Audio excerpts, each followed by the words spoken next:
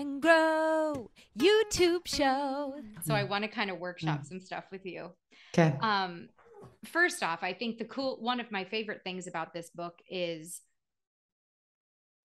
I know I've kind of said this before, but it feels like it's giving you permission to just be. It's giving you permission to turn to yourself. It's giving you permission to not feel so overstimulated, and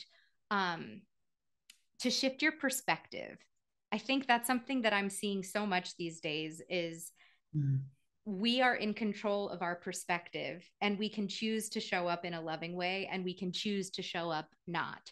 And our job is to identify that.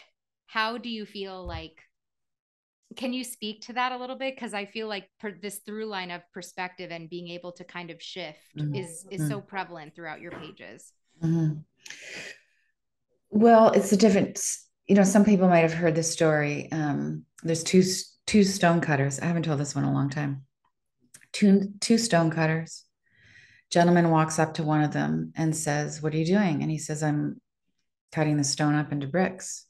And then he asks the other stone cutter, "What are you doing?" And he says, "I'm building a cathedral." And that's a great metaphor for like, what are you identifying with? Are you identifying as your job title, the size of your body, what your father said about you 20 years ago, your culture, or are you identifying as, this full-bodied, energetic being, human on the planet that's here for a reason? So identifying as your true nature is going to help you navigate when you're in pain. So challenges every day, various degrees. Are you your problem? Are you small and you disconnected and you got to muddle through this? Or you're just like, okay, let's just stop. I'm actually this great being of light. I am consciousness embodied. Or just, I'm part of a larger community. I am loved and something is supporting me, some invisible source. It's going to change how you figure out how to get in or out of a relationship. It's going to change how you talk to people at work. My way is, the Buddhists will often use the metaphor of the sky. I use it a lot in How to Be Loving.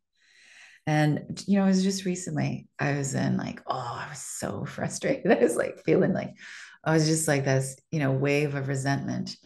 And I just thought, okay, stop. Actually, I'm the sky. And this is a cloud.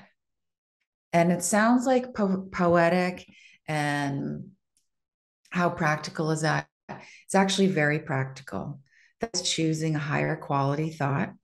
That's you using your free will. That's you interrupting possibly a neurotic or obsessive pattern and just reframing it, taking a second to breathe, and you approach everything differently in that moment. And you might have to do that a dozen times on one walk. But yeah. And my guiding principle is that love is not a feeling. It's not an emotion.